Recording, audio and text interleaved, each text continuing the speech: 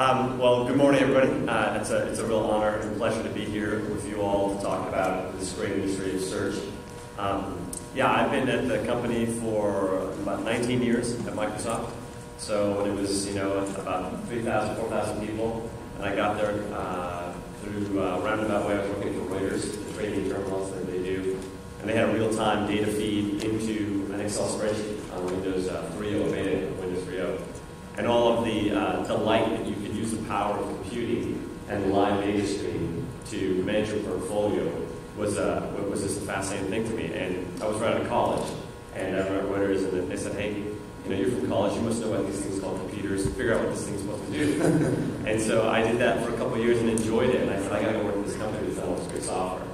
And at Microsoft, I've been fortuitous to be in a lot of the great places, and there's so many good, great pieces of work going on. But I was there when Windows started. So DOS was king, and OS/2 was the future. And Windows was kind of a toy application, and it ended up becoming the platform for the company. And I was fortunate to be there, versions 3.1 through Windows 95. And then the next day, I went to go work on Internet Explorer, and it was I was staying close with the developers. And I remember a funny story. I'm in the office with one of our star developers, and when you're in product management, the key thing is you got to be tight with developers. So he said, hey, Yusuf, come in, you got to see this thing. And so you go in, it's a classic developer's office, all dark, all these monitors up. He was watching this. He types in ping, some numbers that you all recall. We sit there, and then comes back one thing, and I said, well, what happened? He said, I just sent this data packet from here to Zurich to Italy to Brazil and back to Seattle in less than a second. So that's amazing. What's it mean? He said, I have no idea. He said, it's going to be hot, but it's the internet. Yeah, I was like, okay, I'm going to work on that. So I worked on Internet Explorer versions, 1 through 5, and then came to the online group, came to MSN, worked for a while in MSN. Actually ran engineering for a period of time when we started our search service. So I was there when we started search, and that was also a fun story. We were in the office, and while we were debating the entering search as a company, because it's a now a multi-billion-dollar investment, we asked one of the developers, hey, see if you can write a crawler, something that can go crawl the web. Let's see if we can even do it. And so one of the guys came over, he wrote this crawler, and he came back and said, okay, I crawled 48 documents, and then the server kicked over. I said, all right, well, that's the start, And we started that with literally the server and the plug, and someone took over 48 documents, and now we're off to many more. And then most recently on Bing and MSN, and it's been a fantastic opportunity to be a part of the momentum that really started with Bing, and then you blink your eyes and 19 years goes by. Wow. So let's just talk about the changes in search. And you guys came in at a later stage, but exactly the same kind of thing. We've got this protocol, HTTP, HTML documents. You go up, you crawl the web, you come back with your 48 documents and think, try harder, kind of thing. So you have to build a crawler. It is a very, very difficult task, isn't it, going on the web and trying to pull all of this data together and try and make some sense of it, because it's completely unstructured data. Yes. Oh, it's a super hard problem. I mean, for a period of time, I know a year ago, I think it was every second of every day in that year, there were 4 new URLs created. So you think about the explosion of the tail and the fact that you have to crawl, index, and make sense of that. And that's just even on the old web for search. And then the other interesting thing is that in any given month, about a third of our queries that show up is the first time we've ever seen that query. And then a huge chunk of those we'll never see again.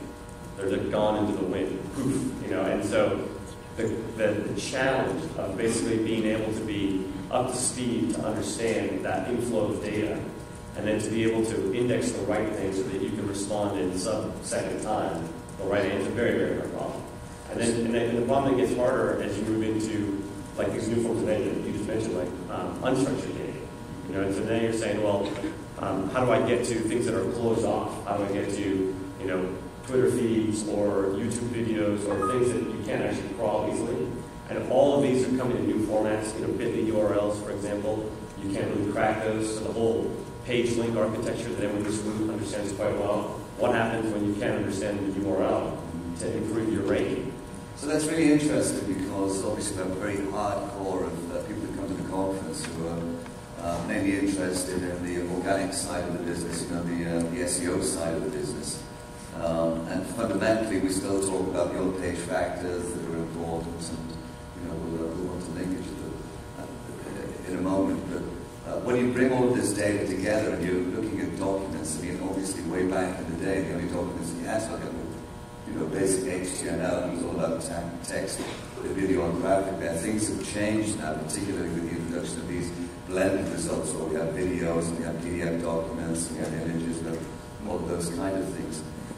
In terms of the job that these guys have to do, when you're looking at an HTML page, and we'll look at other file types in a moment, how important is that on-page stuff? I mean, making sure that you've got the title tags, and you've got the keywords in the right place of the document, and are H1 tags important? I'm always curious to know, in terms of the way that we have to do this job, which way you do it. Do you start that level as a top-down thing? Looking at links first of all. I mean, for Microsoft, when you take a look at an HTML document, what's important about the page? There isn't anything I would say. I'll answer it in a couple ways. One is there isn't anything out of the ordinary that people aren't usually doing today that you would expect. And we have a whole site up on Webmaster Center on our big site that explains it. But it is the classic things in terms of making your HTML pages well designed and well formed, so that they're easily crawlable and the relevancy is on it. That's the case. But I want to go to a different thing that you brought up, your question gets at, which is how are things changed? Because and this is a big part I think for here as you plan the future. The thing that's the biggest change for the consumer is that search, which was invented, however many years ago, 12, 20, whatever you want to count, was really initially very good at navigation. So the whole point was, I need to go find a website. What's the UPS website? What's the United Airlines website? And then PageRank, which was a great genius invention, was all about, let me understand the anchor text of the URLs and the linking, because that's probably the best way to find relevance. And that was the case for navigation. Today is still the case for navigation. But what's changed now is that consumers are using search in a different way. In particular, they're using search now to conduct transactions. They're using search for advanced research. And they're trying to do things with search that search was not designed to do. And what happens then is the way that, and I'll give you an example. If the old query was, what's the American Airlines website? The new query is, where does President Obama stand in healthcare? What are the 5 causes of a certain type of pancreatic cancer? And trying to think about how you formulate that as a query, very hard. How you answer that in terms of search results also changes. And what happens then is, we've gone to say, let's design the next generation of search that can handle those types of tasks, where the answer is less fuzzy, and in a way, it's more of a dialogue with the consumer. So it isn't, give me 2.8 keywords, and that will return back for you the 10 best links on the web. It's more, tell me what you're looking for, and then in a way, I'll help guide you back to what you want. So when you think about things for folks in this room, how do you take advantage of that? The thing you have to have in your mind now is consumers are looking for something other than links. They're looking for complete answers, and they're looking for, in a way, almost decision support tools, because they're coming to search engines to do that. It's a mind-boggling thing. So in many ways, when I think about the SEO community, I think very much of it as, in a way, developers for search.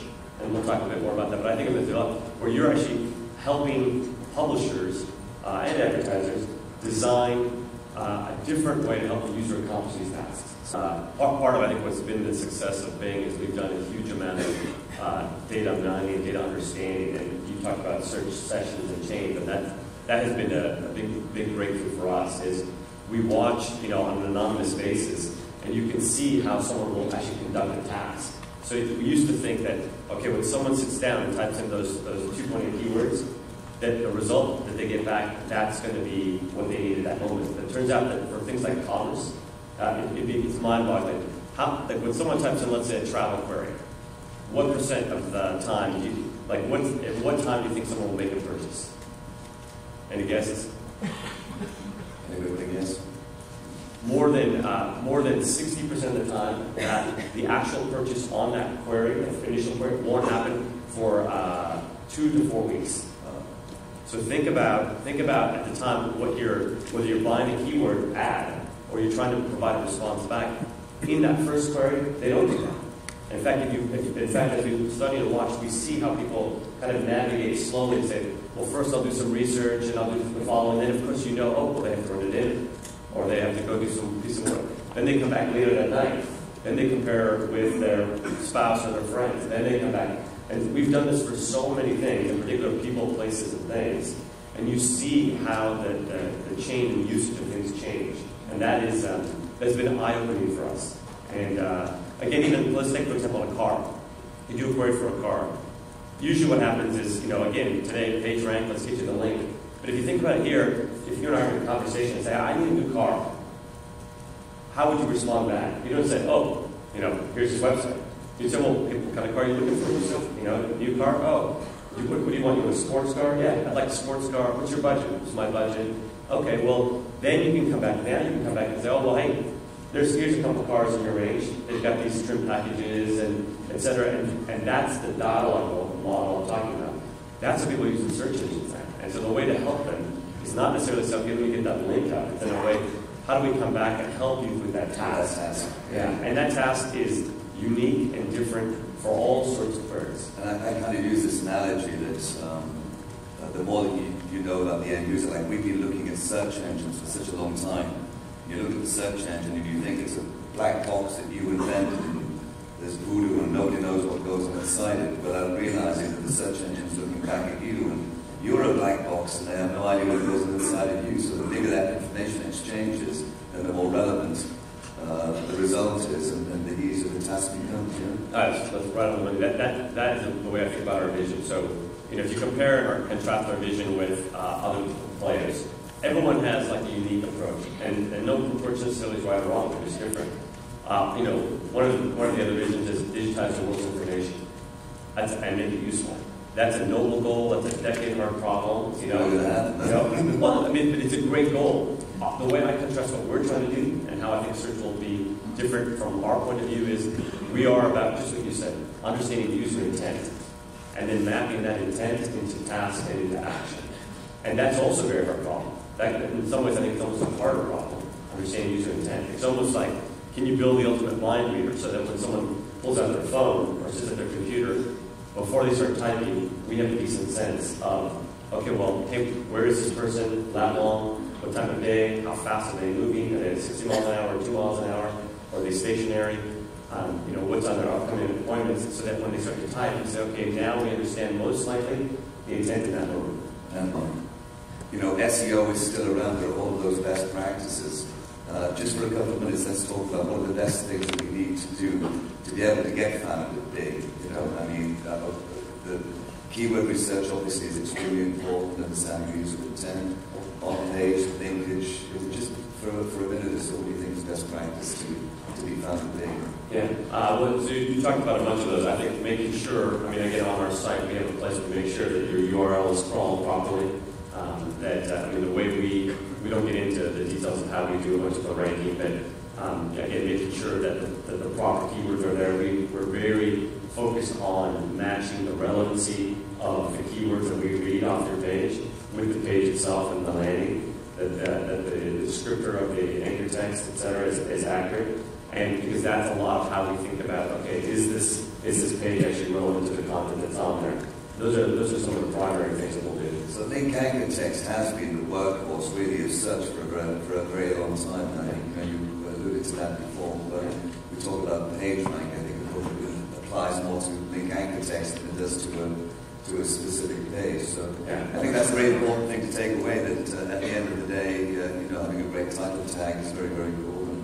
Obviously, it says a lot about the page, but the more that you can have the link anchor text that describes the target page, then and the closer that is to the query, I guess. Yeah, and then some of the things that I can show you in some of the product demos where things will go, and how I think you start to think about, okay, in addition to the linking and the keywords and the HTML page, what can you do with applications?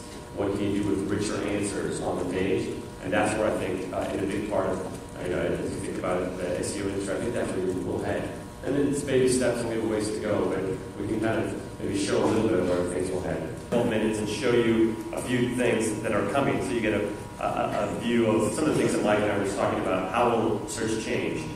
So I'll start here on our homepage, and you guys know a little bit about the page that you use Bing, and you can see that that we start out with just a new visual approach, a new kind of graphical approach that lets you discover information. And this has been something that has been very hot with kids in schools. In fact, in the elementary schools, this is the dominant homepage. People switch over because of the beauty of discovery. I want to start with first with a query, and a query on, for example, Taylor Swift. First, I want to talk about people, places, and things. Now, one of the things you'll see is, in the past, you come up and you get, for example, some links, and then little by little, people sprinkle in some content. One of the things that we're doing is we're adding a bunch of information here in this box that effectively becomes the answer. We'll start by, for example, calling out this is the official site, and we link to it. We'll have images. But one of the things that we start to do is we start to understand a little bit about this is not just a page with keywords. This is an entity. This is a person.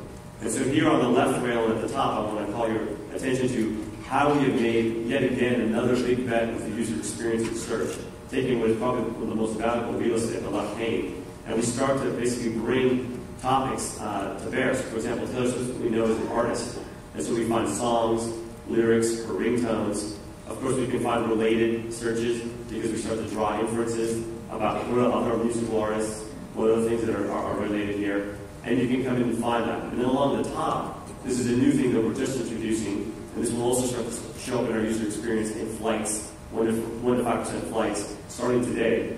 If you get lucky to see the flight, because we have the ability now to come in and then look at different topics on that concept. So, for example, Taylor Swift, people do a lot of searches for images, likewise for news, or even for events. And so I can come in. So, for example, in this case, we know she is a performer, and so here are the list of events that are coming up, and we can pull that out. And I can go ahead and click on events, and I can then refine my query. So, for example, hey, I want to see where she's playing this weekend. Okay, she's playing in Auburn Hills. I can pick that particular one, and I can come in and actually buy tickets. And so what you can see is now a very easy way for the consumer to say, I want to discover that artist. Let me go find them. Another example is for, let's say you want to do travel. So I'm looking to go in spring break. Let's go to Miami Beach.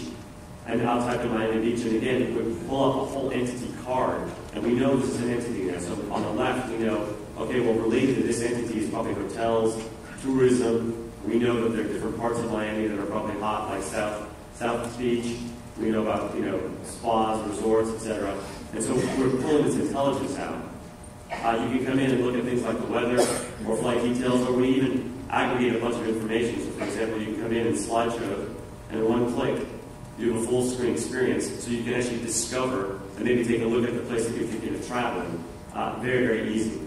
And again, this really resonates with consumers. They get tired of the links and the text, and they want to come in and see the images, see the visuals as a way to discover information. So I'll come back out here, and what we'll do is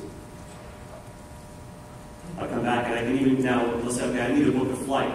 So we talked about, do they need to go right to the particular airline site, or do they need some help in finding that? We've now introduced a number of tools. So one of the great tools we have here with Bing Travel is the ability to see prices, and we use algorithms to define whether prices are going to go up or down. You'll save a decent amount of money with the predictions they tend, and we give you the confidence rate of how likely we are to be accurate. And then once you decide, you can come into the calendar, see what flights are available, and then we'll take you all the way through this decision support system to actually help answer it. So, for example, here are all the prices, from lowest to highest, and you can come in and refine your query nonstop for a particular airline. So again, what happens is we're taking this in a direction where it is helping you get the task done, not just getting you the links.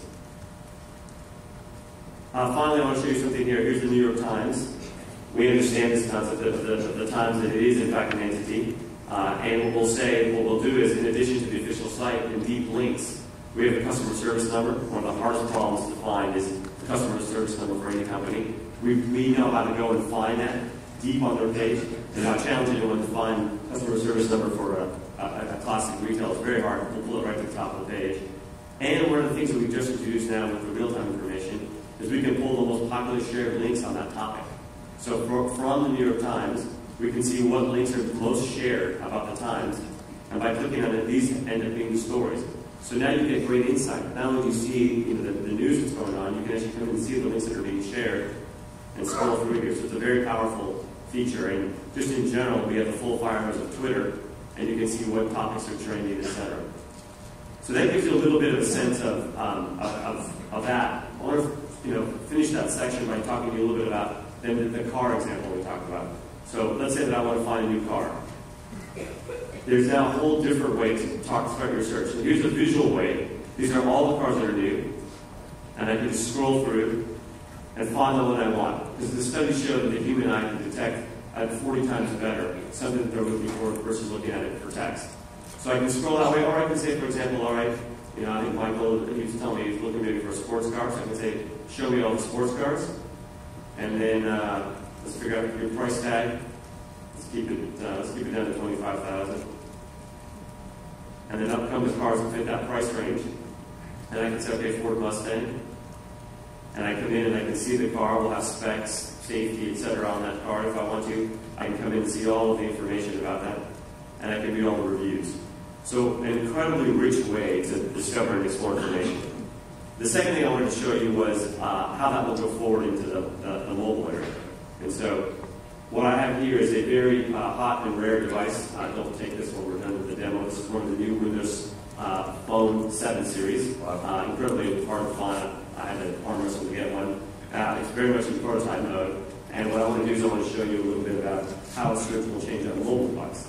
One of the things that's fantastic about these Windows mobile phones is that they are context sensitive and aware. So as we talked about, they know your location, they know how fast you're moving if you're in a car, so if you're looking for directions, and you're moving 60 miles an hour, we'll give you driving directions. If you're moving 2 miles an hour, we'll give you walking directions.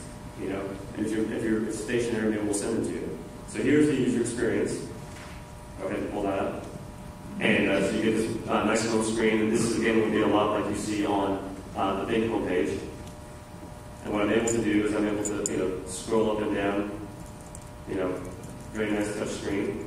And there's a button down here, the Bing button. I'll press the Bing button. And up will come our homepage, like you've seen before with the hot links.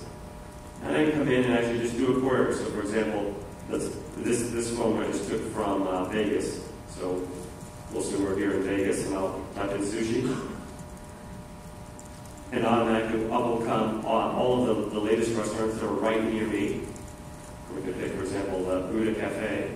And what you'll see is we have the ratings for it, we have the directions. We even have useful information. So for example, on ours it says no lunch. And I can actually read all the reviews. We'll go out to the web, extract all the reviews. And if afterwards I want to do something, I can come in and click nearby and see what other events are around nearby and do that with that. So it gives you some sense of how that will change on the phone. The final section of what I wanted to show you was around the area of mapping and how things are changing in the geospatial. And this is in particular, a big area in terms of how search is going forward. Local and commerce, in particular, will be a very big thing, I think, as we see search evolving. And I want to show you a couple of thoughts here. First of all, for those who haven't seen it, I just want to show you Bing Maps. We've done a huge amount of work to get a very fast and highly performing map application that lets me just, with a scroll button, scroll all the way down from up in the air satellite to get all the way down into the city. And you can see how performant this is. I can scroll around, this is New York City here. And you can see how easy you can just zoom in and out to any place. Go all the way back out, see the map, and get down into New York. So you can see how fast the performance is. And one of the things you can do is I can come in, for example, and say, let's go to Hilton, New York City. And we will automatically find you and zoom you right down to the map. Okay, that's New York, there's a number of them. And we'll say this is the right one here. And it finds you here. And then I can say with one click, I can say, tell me what's nearby. Okay, then we will automatically find for you what are the hotels, what are the restaurants, what are the bars nearby, the museums. So again, as a consumer, finding information now becomes much more powerful because you don't have to go and tell it all these things. You just say, hey, I'm at that Hilton, New York, what should I do? And Bing will automatically bring up a whole number of things for you in this area, and then you can explore. So again, it's more of a dialogue model. The consumer is dialoguing with the system, if you will, to find information. Another example is a great little application called the Museum, which basically shows you the front page of major newspapers anywhere around the globe. So for example, here we're in Seattle. So we can look, here's the Seattle Times, one of the extra families MVP. I can come down to the page there. I can go down to California and see what's happening with San Jose Mercury News. The San Francisco Chronicle, there it is. And then I can scroll back if I want, and I can go across the pond, as they say, and I can see the Guardian in the UK, and I can click on that, and I can see, for example, all right, for the Journal, what are the front pages of those papers? So for example, let's see, Irish Examiner.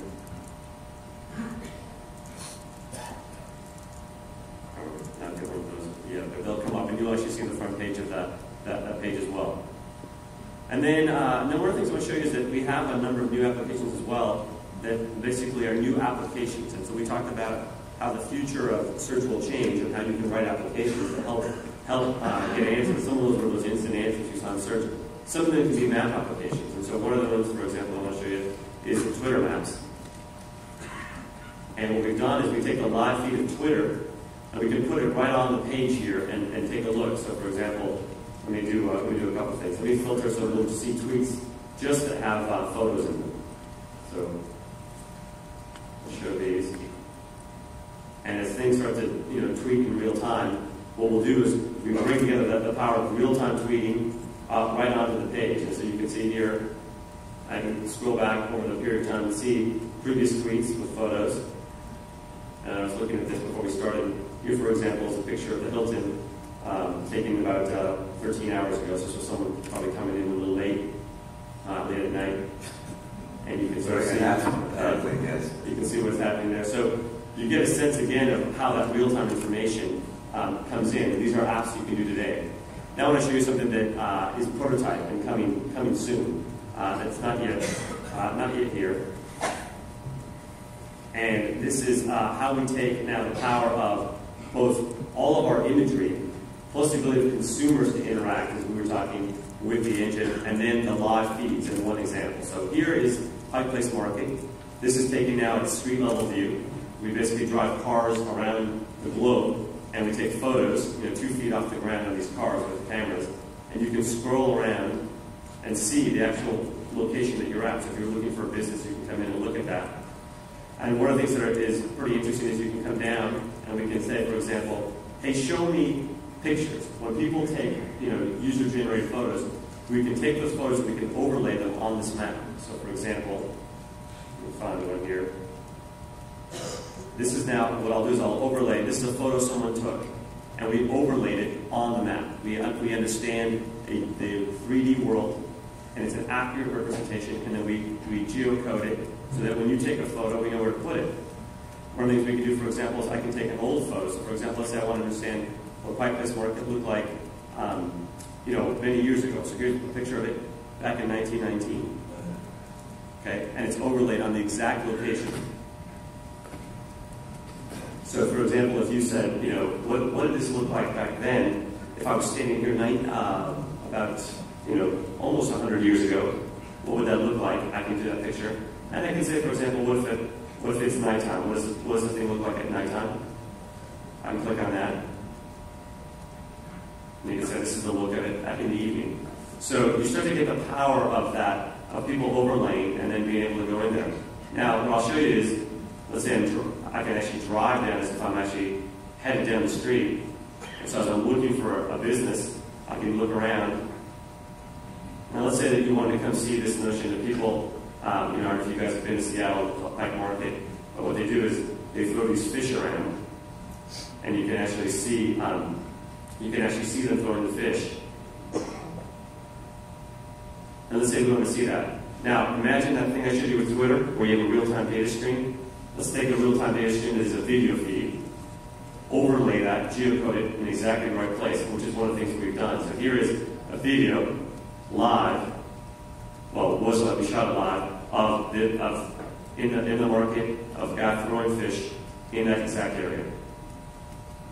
What you can imagine is now, very quickly in the future, you'll be able to say, oh, before I go out to get my coffee, let me just zoom into the maps and see how long the line is at Starbucks. Let me see, in fact, if that bus is coming down the street, so before I run out my door, I know how fast I have to run.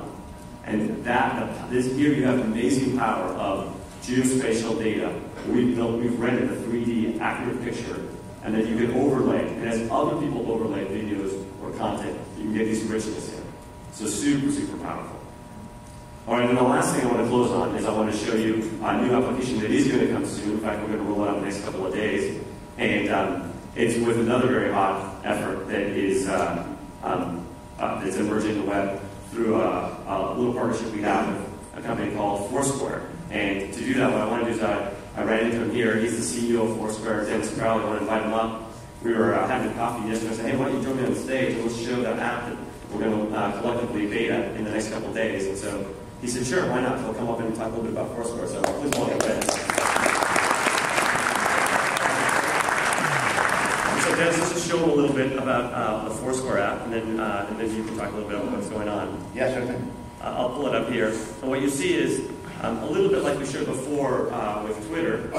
I can come in now and I can zoom down into New York City. And what will happen is once we get down there, we can start to see the activity that people have. And people post information, they check into places, and what you'll see is, I'll show you some of the, here they start to show up on the site, and you can see them scrolling in real time. And Dennis, why don't you tell them a little bit about what Foursquare is and what people are doing here live on the site? I'm assuming have a bunch of you used Foursquare before?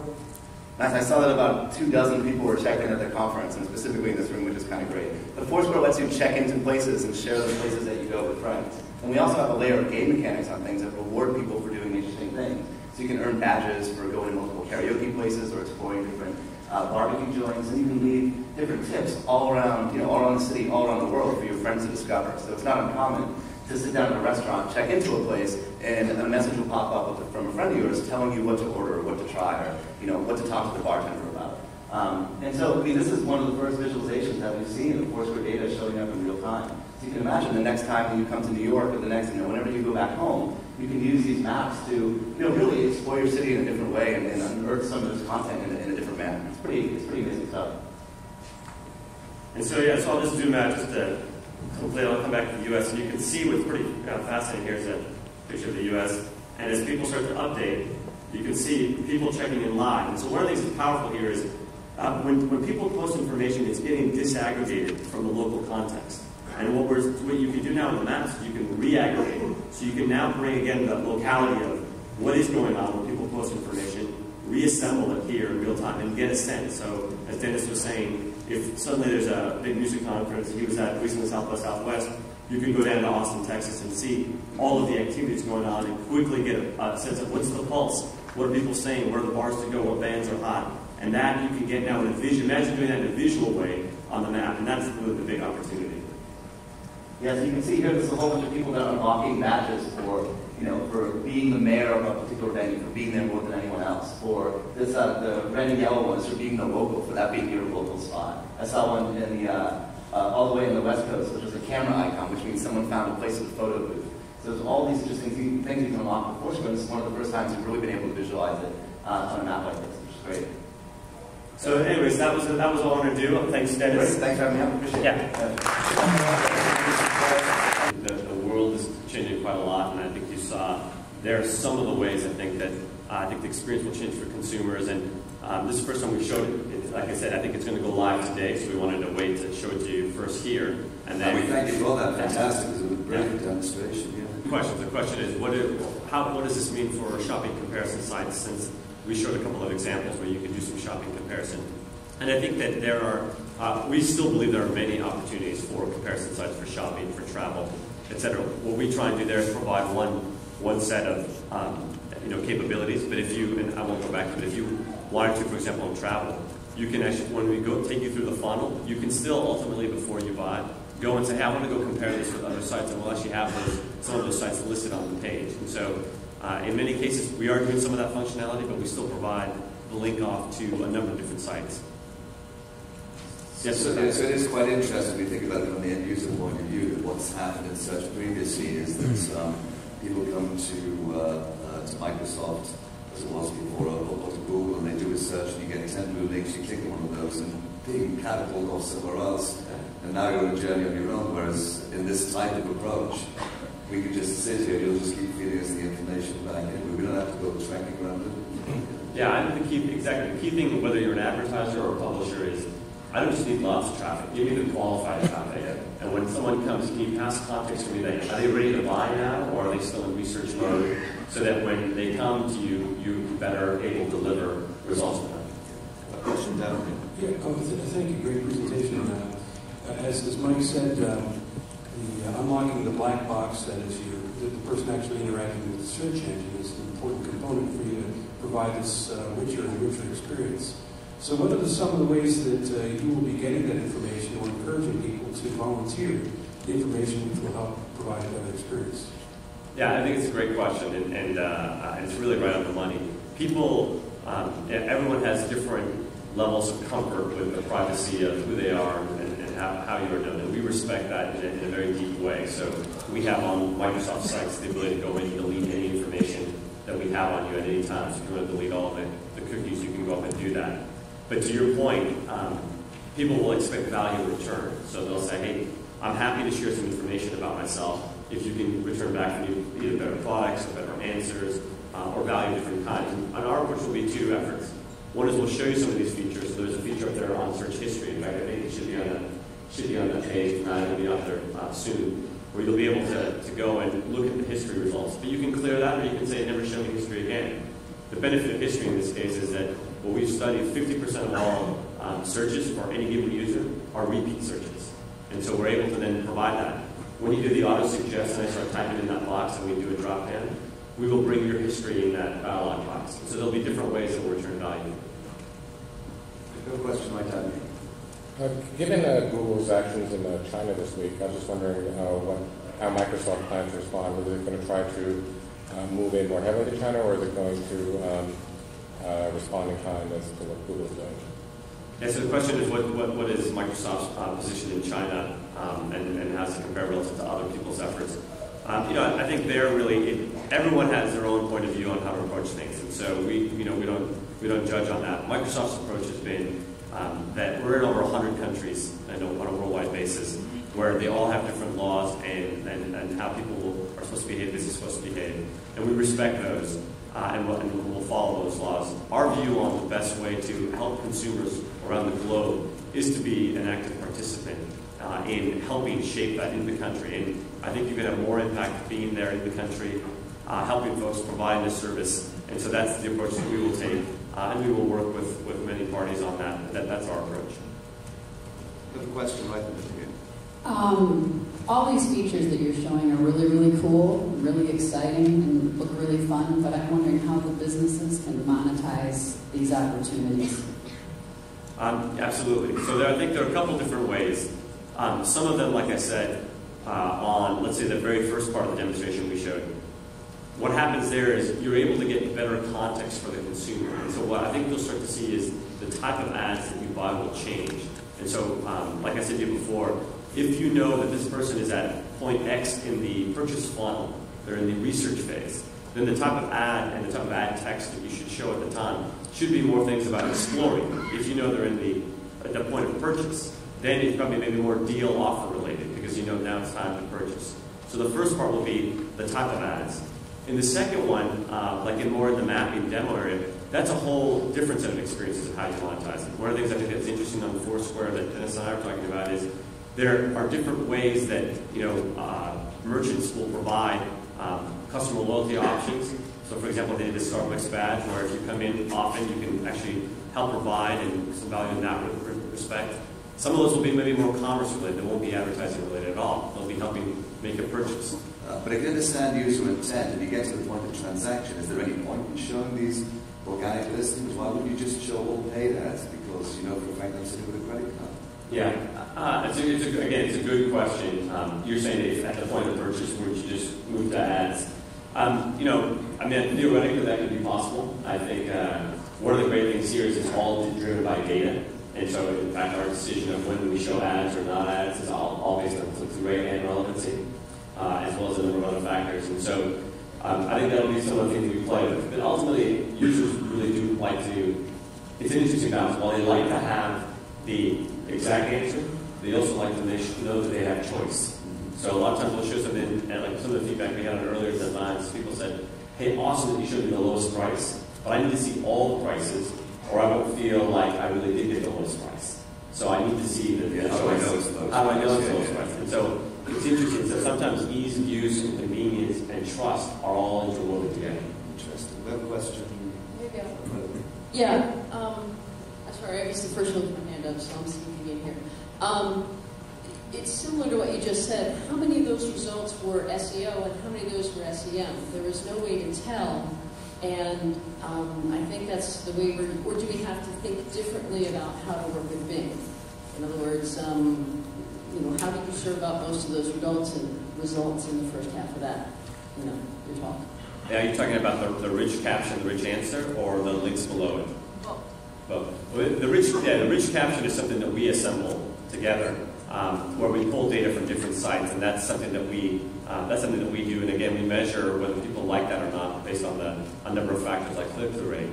The rest of them are basically the links in the same way that we described before. And so, how we rank those and how we do all that, we probably don't get into all of the details, but it should be consistent with how SEOs and SEMs participate in that user experience today. So again, I've used this term multimodal before. I tend to use it a lot now because it seems to be that it's a lot more about partnerships. I mean, the partnership with Foursquare, the partnership that Microsoft has with Twitter to tap into that feed to get more of the real-time stuff that's going on. So you're kind of optimizing around a number of different sources and what I call signals, a number of different signals. Yeah, no, exactly. I mean, I think you hit a key word. Data signals is a thing that I think we all think about. It's really opened our eyes, I would say, over the last year about how core that has become to us being able to do this thing, to understand user intent. And so signals of data come from all sorts of things, like we talked about, whether it is, your lat long or the speed at which you're moving or the time of day or things on your calendar. It can also be just the signals on how you use the search engine. How fast did you dwell? Did you hover? Did you click and come back? All these signals are things that we put in, and you can't have too many signals, really. I mean, you can have a hard computing problem, but you can't have too much data. The data is dealing. I think we have one more question over here. Yes, this was a great user-centered experience, very rich. And we actually can get everything at our fingertips without leaving Bing. I didn't really see you going to an actual website, which is great for the user. So I'm wondering, am I missing these visitors on my website? I cannot track them. How do I see partnership with Bing? Yeah, I think that's a great question. I think a couple things. The reason you didn't see the click-through website is just because I just didn't demonstrate going through the website. But there's absolutely a huge amount of click-through. In fact, as I said before, what we found is more click-throughs occur when we put some of the richer captions on there than less. And so in many cases, they do drive more click-through. But to your question of how will you work in the future, one of the things that we're really thinking a lot about is how do we open up so that some of those things that we do aren't all just done by Microsoft? How do we open it up so maybe other third parties can come in and provide their own efforts, even in the core search results? I showed you on the maps how the different application vendors can provide an app on the map, but even in the core of the search results, we're playing with the notion of is there a richer caption that someone can come and provide, and then people can interact on that page before they, let's say, click through. And so different thoughts in that area that we're also spend a lot of time thinking about. So I think that's been certainly a great conversation, and I'm really pleased that we were able to make it, and thanks for making it exclusive for us. Absolutely fascinating to look at how much the end user is beginning to drive and become in charge of the search results and become a bit more demanding. It's a great look into the future. Please say thank you to Yusuf Mehdi.